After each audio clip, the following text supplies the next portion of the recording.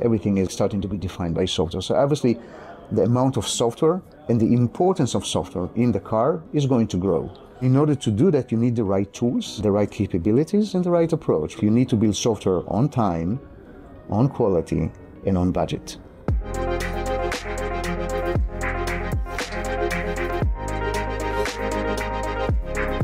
When we look at DevOps solutions, which is out there in the market right now, they all start from the software layer onwards. And nobody's really considering the systems part of it.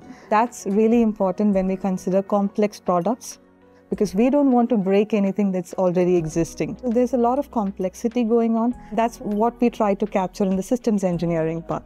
In our industry, a regulated industry, you need to adhere to all kinds of requirements and certifications, government rulings, and all kinds of those things. How do you do that? If every team pick up their own tools, pick up their own processes, then it's a little bit chaotic. Enabling the cloud give people the ability to collaborate, to scale, to harmonize all the tools that they're using.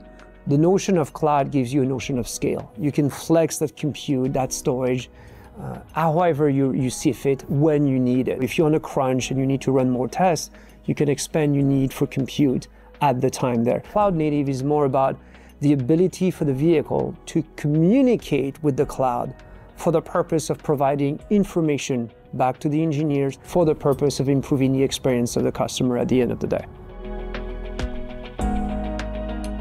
Through our DevOps solution, we enhance what is already established through our V model. For example, when you're creating a systems architecture, you could create system models or even software models without even having a hardware. You could start testing the model and see if it works. The idea of shifting left is we want to enable the developer to write as early as they can, because it's been shown that the sooner you start, the sooner you find the problems. The sooner you find a problem, the cheaper they are to fix. The further you go in the chain, fixing a problem becomes more and more expensive.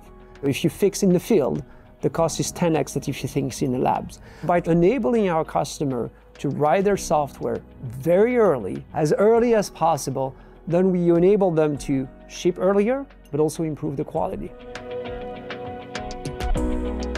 Through our Wind River Studio, we start right from requirements. There's this bidirectional traceability which is established from the requirements to your software code, to your tests, to your vehicle tests.